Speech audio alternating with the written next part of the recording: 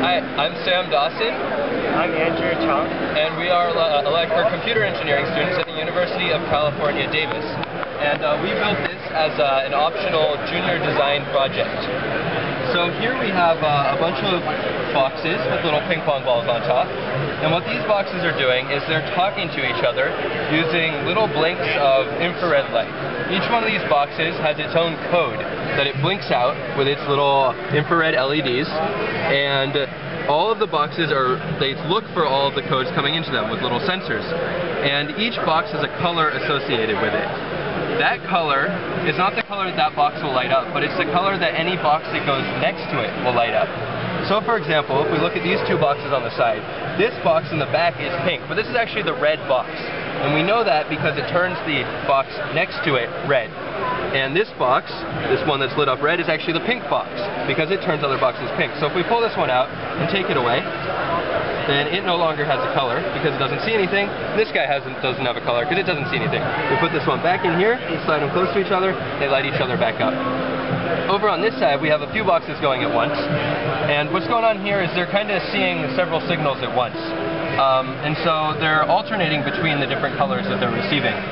We get this kind of, we get these various like teal colors that are mixtures of blue and green, and they're all alternating through right now to get their different colors. And we can kind of mix things up by changing the order around, and we'll get different colors.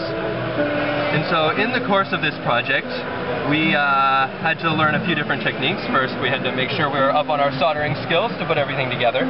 But we really started with the code. We started by thinking of how these should behave, and then we programmed that for MSP 430 microcontrollers written in C.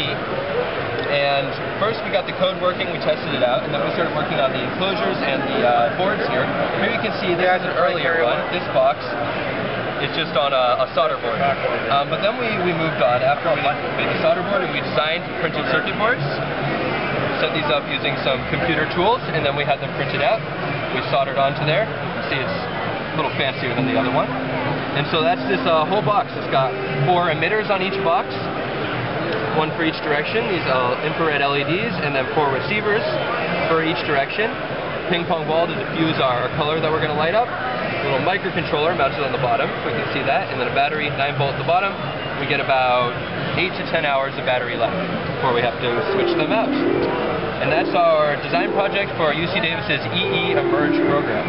And once again, talk about the practical application of these devices here. So in the process of this, we mostly design these for children. So directly, there's not really an industry application for this. But the techniques are interesting because we're doing sensing that's very directional. We're not sending out like omnidirectional radio wave or anything, so we can tell when something is in close proximity to something else. Very good.